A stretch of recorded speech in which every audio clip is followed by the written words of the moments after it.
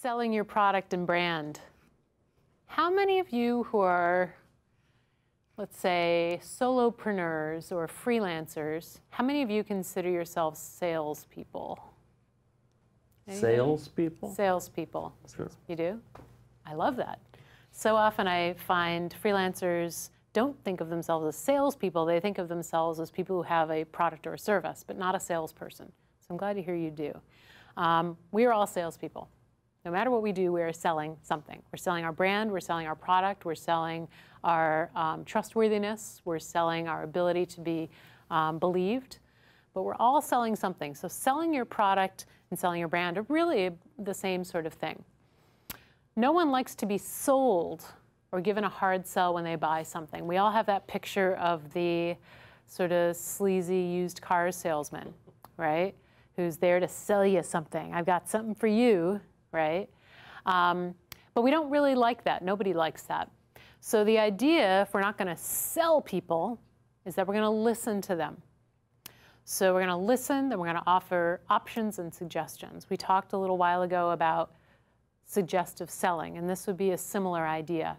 But in terms of selling, it really comes down to listening, because we don't like to be sold. We don't like any of those sort of things. How many of you have heard of active listening? Anybody? I have. Yeah, okay, good. So it's a technique. It's a technique of listening, then reframing, and then asking questions to determine what the customer is actually seeking. So it doesn't even have to be a customer. You could use active listening with anybody. Anybody know what is the purpose of active listening? If I'm going to... Make sure you understand. Okay, very good. So if I make sure I understand you, what am I offering to you? So that I know that you understand. Right, to create comfort and assurance. Right. Right, where it's a building block of trust. So if I feel that you've heard me, I can relax, right? You've heard me. To be heard is a wonderful thing. And to be heard is a rare thing in the sales equation. So when we can think of active listening and really making sure that someone feels heard, we're going to be able to actually get them what they need, and they're going to be able to buy what they need from us, whether it's a product or a service. So when you listen, you're going to discover what they need from you and your business and your brand. And then let's talk for a second about active listening. So listening would be listening to somebody state what they're saying, and then reframing. What would the reframing be? What does that mean? Putting it in context. All right. So saying it a little bit differently. So I'm not really sure what I need, but I need something kind of cute because I'm going to give my mom this really great gift. And so I need it like in 2 days. And so people don't always know what they want, right? So if we say, okay, so I hear you want something for your mom, but you don't have a lot of time and you want it to be cute and memorable. And then you can start asking questions. So what's your price point? What are you thinking of spending?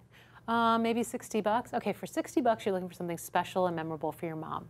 Let's see what we can do for that, right? So by reframing it, you're able to maybe help them establish clarity, which is really, really helpful. Because sometimes people come to you and they don't know what they want. So you said you do photography for events. Right. Right? Right. Yeah, so people, when they come to you, do they say, well, I'm going to need about 75 proofs. I'm going to need the lighting to come from this direction and that direction. Never. No, right? That's not their job, right? But they want a feeling. They're like, I want you to capture this, and I want to focus on this person, and I want to focus on this moment, and I want to make sure that so-and-so looks good, and that you don't catch me in the frame a lot because it's not about me, right? They're going to say little things like that. So active listening is really helpful in those moments. So you can say, okay, here's what I can do.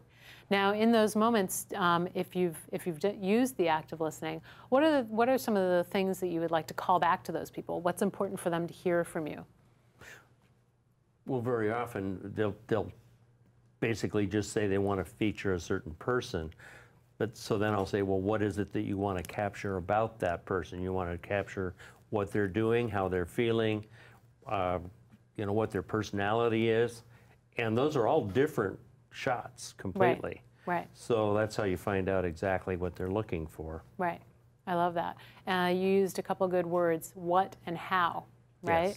Yes. So those are the things that you're going to deliver. You're going to deliver the what and the how. Because sometimes they might know the what, but they are going to say it from a totally different perspective than the what that you know. Typically, they know what they didn't want after the fact, right? Much quicker than they know what they did want before it. Right. Although I think a lot of people sort of know what they don't want sometimes easier than what they want. Yes. I don't want this, I don't want that. So then you have to look at the relief. You have to look what's left over. Right. Good. I like that example. So active listening is really what sales is all about. So if we can listen, if we can solve the problem in that moment, it's going to really help the client feel like they're getting satisfaction. And satisfaction is really what we're looking for, because that's really important in that customer service interaction. And that listening is something that doesn't really happen a lot. So often sales is back to my quote from before, service is a conversation, it's not a soliloquy or a lecture, right, or a monologue. And very often selling becomes a monologue or a soliloquy or a lecture. And selling doesn't feel good when it's like that. It's very one-sided. When you think about sales as being a solution, as opposed to being just something to sell, it becomes much more unique for that client. And it truly is not one size fits all. It's customer specific. So back to when I was a waitress, like sure, I could sell somebody the things that I liked, but they might not like what I liked, right? I got to find out what do they like. So for instance, you know, in restaurants, people would always say, well, what do you like? Or what's the best thing? I can tell you what the best thing is, but it might not be the best thing for you. So my job was to ask questions. Well, what are you in the mood for tonight? Oh, I'm starving. Oh, do you like red meat? Oh, no. Okay, do you like fish?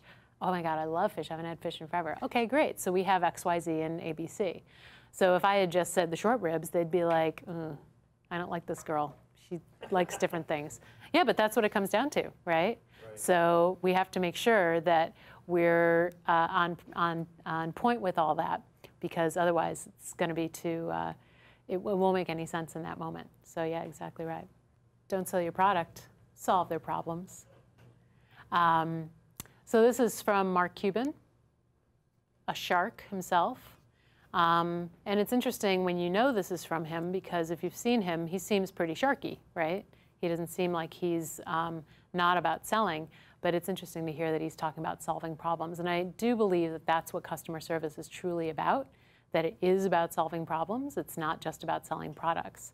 And when you find brands and when you find companies that will do that for you, that really is what makes the difference. The difference is that they're looking at you as an individual, and they're helping you feel better and solve a problem that you might have. So back to that person looking for a gift for their mom, right? My problem is finding something wonderful. But here you are. This is not a problem for me, right? My problem is I need to capture this event. This is not a problem for me.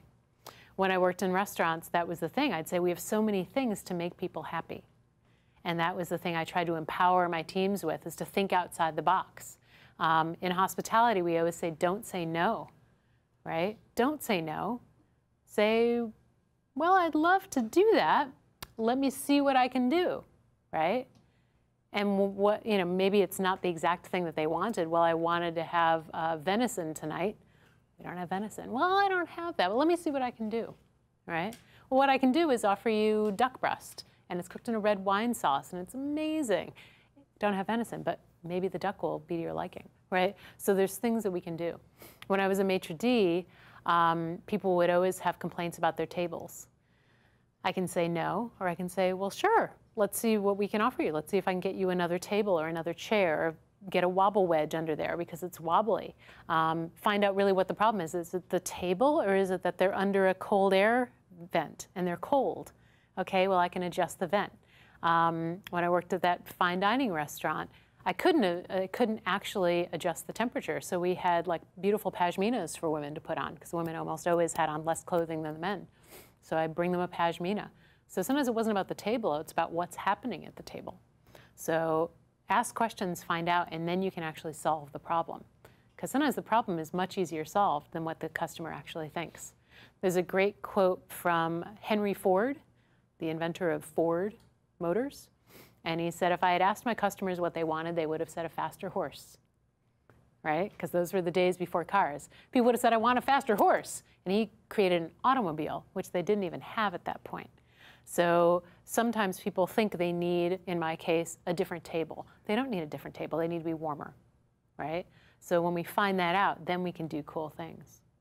So in terms of, like you were talking about your business before, what are some of the things that you can do for your customers when they, for instance, they're like, oh, I need this and I need that. What are some of the things that you have in your back pocket that you know that you can offer? Or do you have anything like that? I like to use props a lot, and a lot of times people don't think about it. Okay.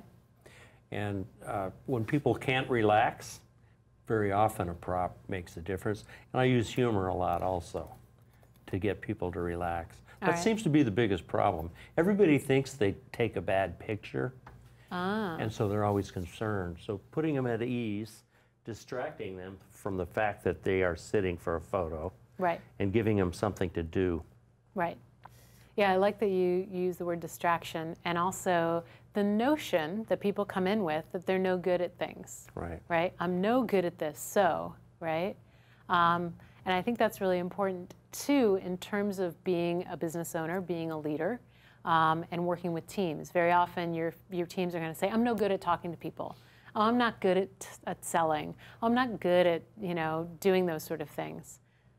Yes, you are. I hired you because you're good at that. You just haven't figured it out yet. So we're going to make sure that you can get there. So I think it's important to sort of, we're not going to prove people wrong, but we're going to show them that they are capable of more than they thought. And that's the beauty, right? In customer service, we have to train people on the steps of customer service, which is why this whole course, designing a great customer service experience, is so important. Because really it's about deciding and choosing to make that true, but then training it. Training it and showing people they can make an impact on people. And that's the cool thing about customer service. You can make an impact on people. You can make a memory for them. And it's a memory that's going to last and permeate the ideas of your business. That's the cool thing. So when you can show someone that they can do that in their everyday work life, that's a beautiful thing. So showing somebody, a customer, that they're no good at taking photos, well, you look pretty gorgeous in this one, right? I guess you do. Right? Or I'm no good at talking to people. Well, you just talk to that person and they feel fantastic. Look at that review that they just wrote for you, right? So it's a wonderful thing to show people what they're capable of while you're creating this experience for them. That's what becomes a memory. That's what becomes a memory, and that's what we're here to do. If you're interested in pursuing any more of this, you can always check this out in my book, Hello, and Every Little Thing That Matters. I talk about all of these topics, including the language, the steps of service, the blueprint of service. These are all things that are tried and true, and I welcome you to check it out. I also welcome you to check me out on my website, kateedwardsconsulting.com, at Instagram at kateedwardsnyc, and at Twitter at service defined.